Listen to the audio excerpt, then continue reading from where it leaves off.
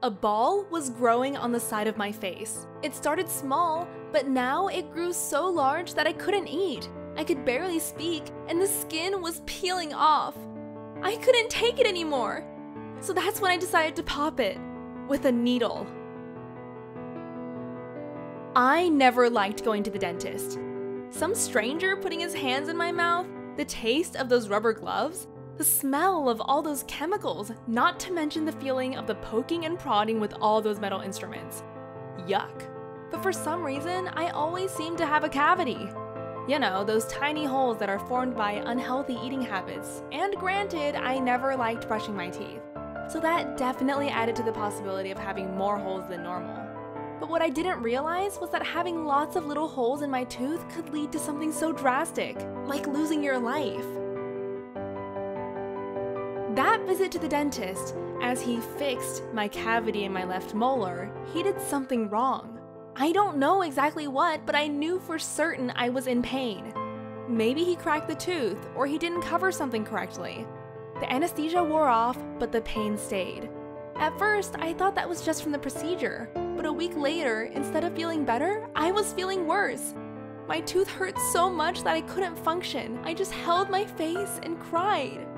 Certain bacteria produce an acid that damages your tooth. Once the tooth is damaged, it's easier for the bacteria to spread, make more acid, and then do more damage.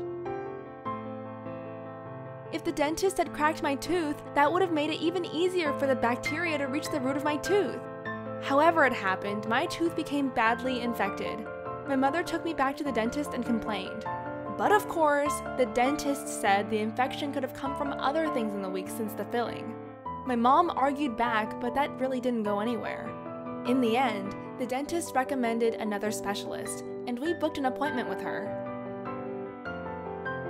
At that appointment with the specialist, I was told I had a tooth abscess. You see, it may not seem like it, she said, but your teeth are a living part of your body. You only see the tip of the iceberg.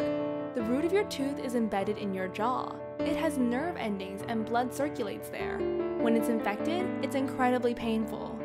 A tooth abscess is a pocket of pus that's caused by a bacterial infection.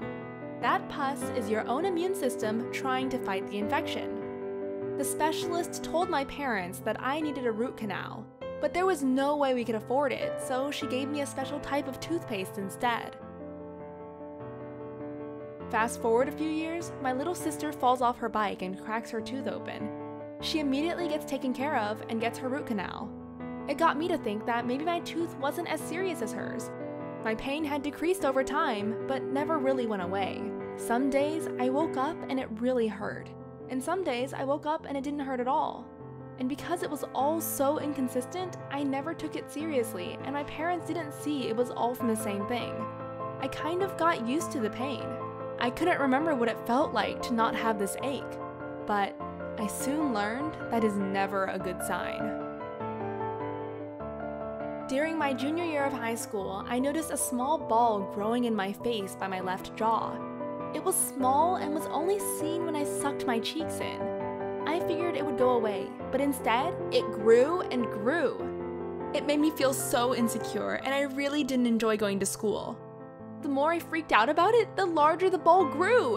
It got to the size of a ping pong ball, causing the skin around it to become flaky and peeled easily. I couldn't even eat without pushing the food to the right side of my face. What was even worse, the mass started leaking fluids. I got so embarrassed at school that I stopped talking in class and hid my face constantly. My mom thought it was a cyst, and she kept trying to pop it with a needle.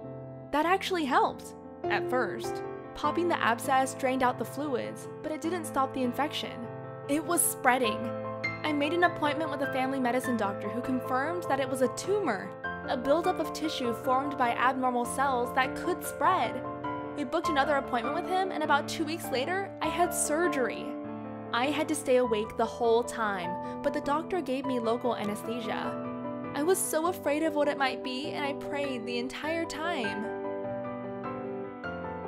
Luckily for me, the tumor was benign, which meant that after the surgery, I had to go back to school because if I missed a day, I would get behind on work.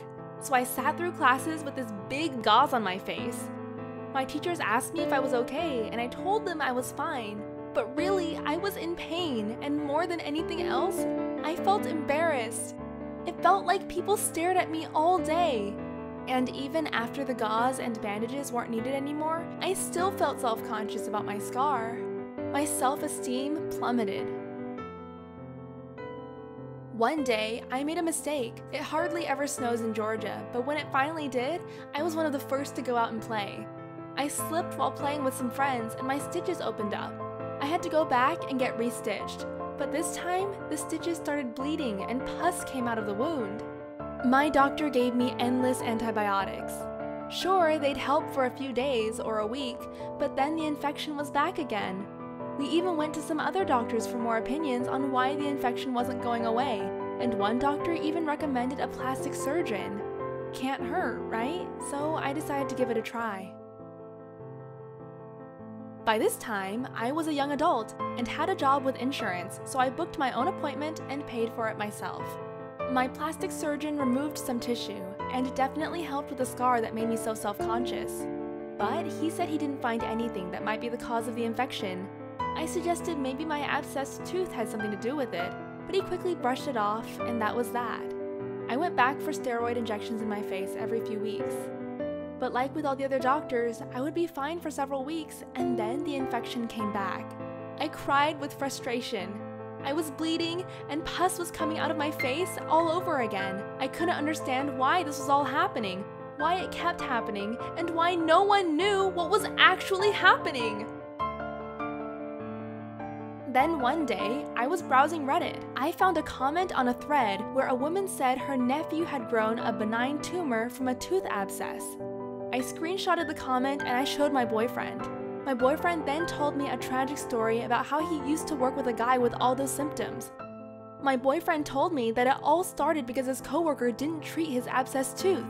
The bacteria invaded the dental pulp, the innermost part of the tooth that contains blood vessels, nerves, and connective tissue, and then spread to his jaw, then his neck and head. Exactly as the specialist explained to me all those years earlier. He didn't live because of sepsis. His coworker didn't freaking make it. That's when it really hit me. Of course, it wasn't coincidental that the infection was near my bad tooth. I found a dentist and booked a root canal right away. The root canal specialist said he'd never seen an infection this bad before. Within a week of my root canal, the infection was gone and my face could finally heal. Despite all the temporary pain and the permanent scar, I'm just glad it's all over with. Fast forward to today. I've done all the dentist recommended things. I've cut lots of sugar from my diet. I do miss soda, but I don't miss the pain so much sugar caused my teeth. I switch my toothbrush every 3 months, and now I don't feel comfortable if I go to sleep without having brushed my teeth. I'm still afraid of dentists, even all these years later. But I'm more afraid of what might happen if I don't go to my yearly checkups.